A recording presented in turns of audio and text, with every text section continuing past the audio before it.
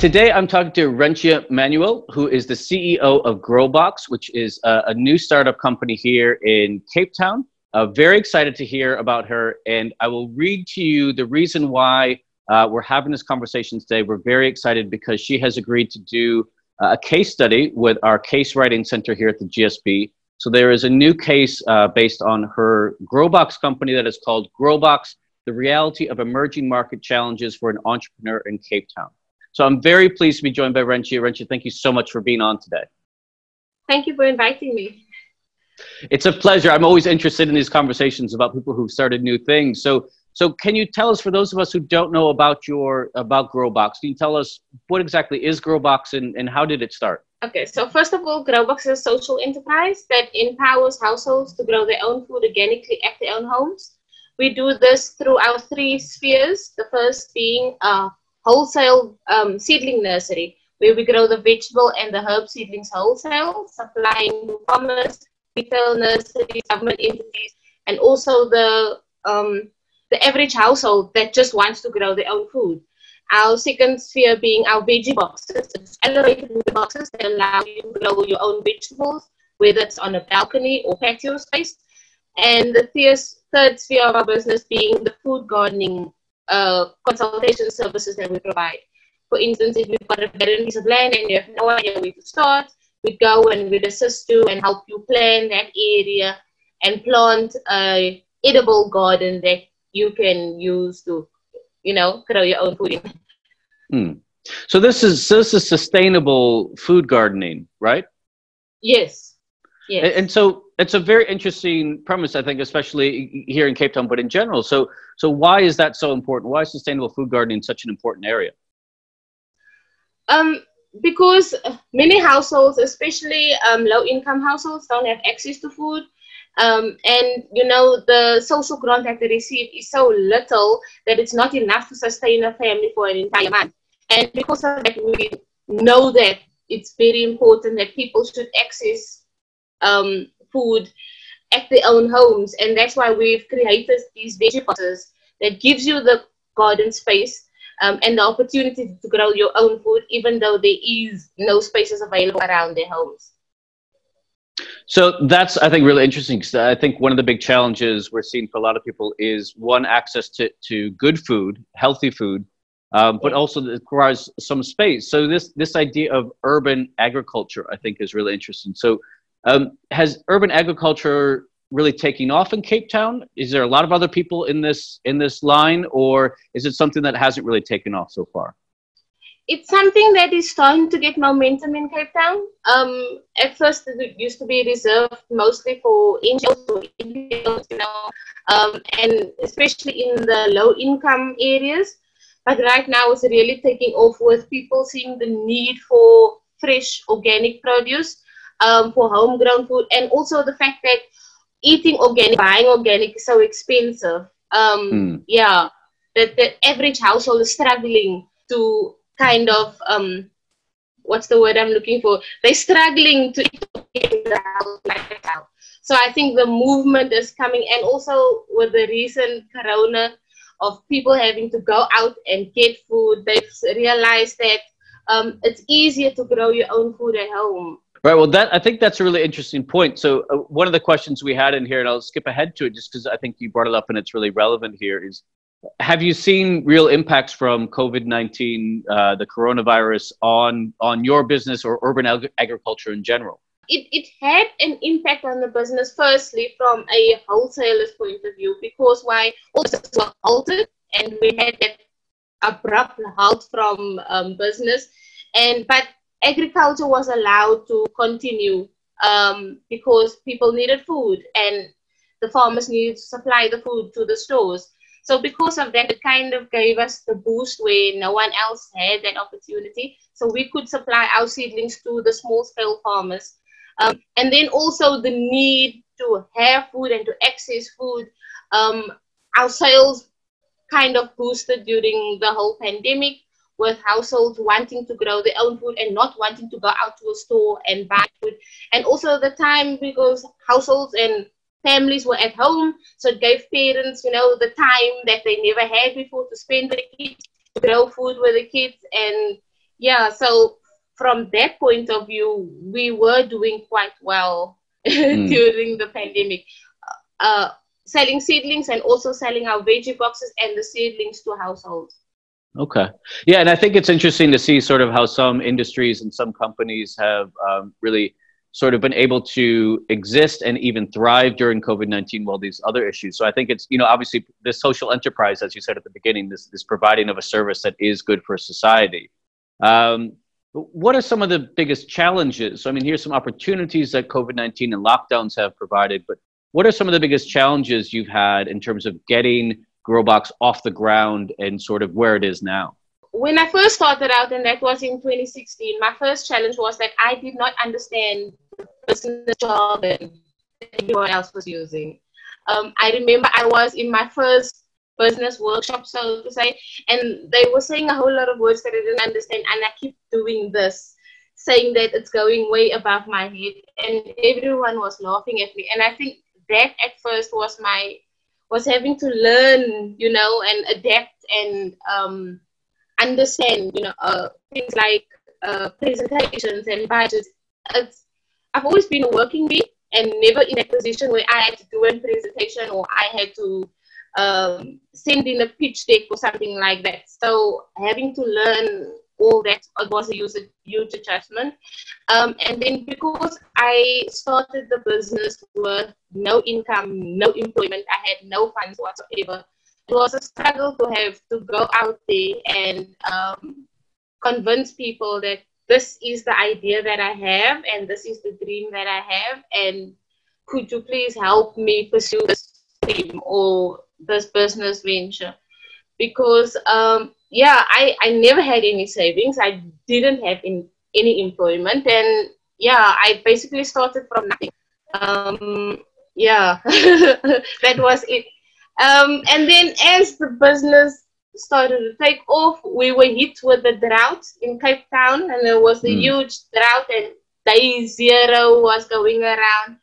And it was quite frustrating because we couldn't use potable water.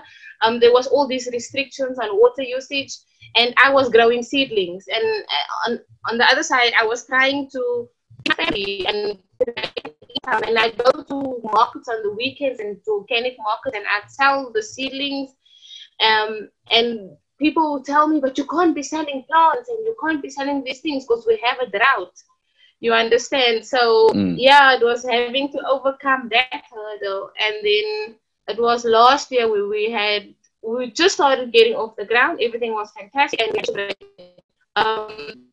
that really, because everything was just, we had a fixed clientele, we had contracts, everything, and then the break-in happened, and it totally hit me for everything, because basically I had to start from scratch. They destroyed the infrastructure, they stole stock, they damaged stock that was totally unnecessary. So and now we have to deal with COVID, but luckily I was managed to find a way to work around that. Yeah, and I think that your story, and you won some awards. You put in with your children, you put in some videos to win some awards and try to generate some capital that way as well. So you've been very resourceful in bootstrapping this business and getting it going. I'm really curious about, if you could make a recommendation to, I don't know, to the government, to society as a whole. How can we make it easier? What are some things we can put in place to make it easier for small businesses like yours, who are, these startups, these small entrepreneurships? How can we help support them to enable more people to grow? There's a lot of red tape involved, firstly. It's like the first time I went to NYDA, they asked for a business plan and they asked for things like that. For someone like me who did not know any of this, knew how any of this worked, but I had an idea and a vision. It was quite what's the word I'm looking for? Stifling. It was because I know what I wanted and I know the vision that I had, and I knew the goal that I had in mind. But having to put what I had up here onto paper and then it took me about 2 years to learn all of that, how to draw up a business plan, how to do the 5-year budget or 5-year projections. But yeah, if they could kind of assist you with that beforehand and then tell you, okay, since you completed this stage and now you can start applying and now you can. So I think that would be a great help. And also opportunities like that with regard to entrepreneurship and business is not readily available for us, especially on the Cape Flats. If I speak to anyone in my area, they don't understand what I'm talking about. I'm speaking a completely different language because it's not something that we grew up with. It's not something that's introduced to us. I think it's the concept of we are taught that we must go work and that, you know, we ourselves can't be business person or just learn the skills around entrepreneurship. That was very hard for me at first. Yeah. Because it's a completely new environment. Right. Yeah. Well, I was just going to say, I think, you know, that there's the policy side of, you know, what are the rules, regulations, how easy to make it. But as you said, it's also, you know, when we're educating people, when they're in the schools, I think the old fashioned model was, as you said, we're preparing people to get a job somewhere else, whereas entrepreneurship is so important, which is an entirely, you know, a whole different set of skill sets, which isn't just get a job that's there, it's create a job, create a business that employs other people. So it's a very big mindset leap, I think, for all of us, really, in terms of education. I wanted to ask you too about so I'm reading the case study that we're doing with you, and, you know, just the details in there, all the different things you have to do in order to keep the business going, to get it started, to get new clients. So how do you know, you have to water the plants, you have to distribute, you have to take orders, you have to build new clients. How do you prioritize on a day-to-day basis what's most important for you to spend your time on? Because obviously you've only got so many hours in a day. How do you figure out what's the biggest priority for, you know, next or for today or for this week? I kind of prioritize it like I have things that I do on a weekly basis, things that I do on a daily basis, and things I do on a monthly basis. So, for instance, monthly basis will be the Facebook ads or the social media ads. I set the schedule. I do it once a month, and this is the themes for the month, and that's the topics that will go out on certain days, and then it's out there. And then my things that I do on a weekly basis, for instance, check if my meetings are on time, check up on my big contact clients and see if the orders are still up to date and if they're going out at the same time, and you know, just checking up on them and getting feedback from them on whether or not the stock will be going out on time. And then the things I do on a daily basis is watering the seedlings, the maintenance, checking if there's no infestation on our seedlings or any slugs that ate them up or something like that. So yeah, that's the day-to-day thing. So I've kind of I think I've gotten down to a T, weekly, daily, weekly, and monthly. Yeah, that kind of kept me sane, I think. Yeah, so you sort of have this plan in place. So it's obviously there'll be surprises, but you've built up over the time that you've been running this business as sort of a plan that you can keep to. Yeah, and then Corona came and it messes everything up because now I'm in the house with 4 kids and I'm on Zoom calls and I'm putting a plug behind me so they don't see the rest of my house. So yeah. I know the feeling. We've discussed before we came on. This is a backdrop. This is the backdrop to my apartment. So I don't have 4 kids running around though. So I can't in any way empathize with that, but I can sympathize for sure. Yeah. So, you know, one of the other things you mentioned at the beginning, which I think is really important, is this is a social enterprise. This is social entrepreneurship. So is that make it easier, harder? What impact has that had in terms of how you look at the business or how the business runs? I think it makes it easier because it kind of keeps me aligned to my goals and my vision for the business. I'm always thinking, are we making enough impact? Are we doing enough? And I think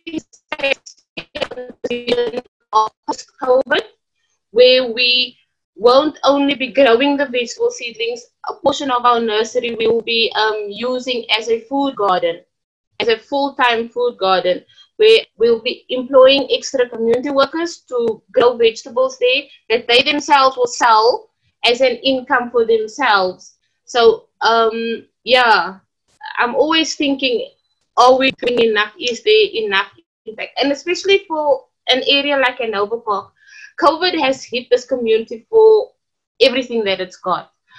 People were literally living from hand to mouth, and now they are not being able to work. Yes, we're going to level 3, but most of them have very lost work. So opportunities where I can employ extra people, community workers, where we can do greater impact. And I think that this addition to the business, where we'll be starting a food garden, having community members grow that food, sell that food, and use that as an extension and be of the business, I think will be a great asset. And not only that, I'm actually envisioning starting a market in September, October side. I think then we'll be in spring, where they but also incorporate other vendors, for instance, homemade goods, homemade crafts, and turn it into a real community market where they could show off their goods, sell it, and also promote community cohesion and interactions with each other within Hanover Park. So you're always thinking about what's next, which is great. You've obviously been so generous to give our case writing center access to you and your business to develop these case writing center cases and do this video. And I think, just one of the questions I wanted to end on was what advice, you've had to learn this in some cases very hard way through experience and trial and error. What advice would you give to entrepreneurs who are thinking about starting their own businesses? What are some of the things that you would, you wish you could go back in time and maybe tell yourself? What would you pass along to them as they start their process of starting their own business? Okay, I think the first thing would be don't think your dreams are too big, and don't let that discourage you and think that this vision is too big for me and I can't do it. It's actually the bigger the better. Because if you reach for the sky and you fall, at least you'll be somewhere higher than where you started off. So don't be discouraged at all. The bigger, the better the dreams. And another thing is, don't be intimidated by what you don't know. Use that as motivation to learn more. Because at first I used to be very discouraged about, I'm not on that level, or I don't know enough. But yeah, it might take you some time. But go out there and learn. And as long as you're willing to learn, then the world is completely open to you. There's nothing that you cannot do. Yeah. And another thing is just go out there and do it. I mean, if I could do it and I had no money when I started that, and I had absolutely no knowledge of how I was going to get there, but I just made it, and anyone can do it if I can do it. Well, Renshia, I'm sure that's not entirely true, but thank you so much for being willing to do this. Again, I'm super interested in reading the case that you wrote up. I've been sort of interested in doing some Googling on your company. It's been very interesting to read about. I really appreciate you taking time out of your very busy day, as you said, all the different things you have to do in order to keep this business of yours going. So thank you for taking the time today to have a discussion with us. We really appreciate it. And I want to say, best of luck in keeping the business going. Thank you. Thank you so much. Pleasure.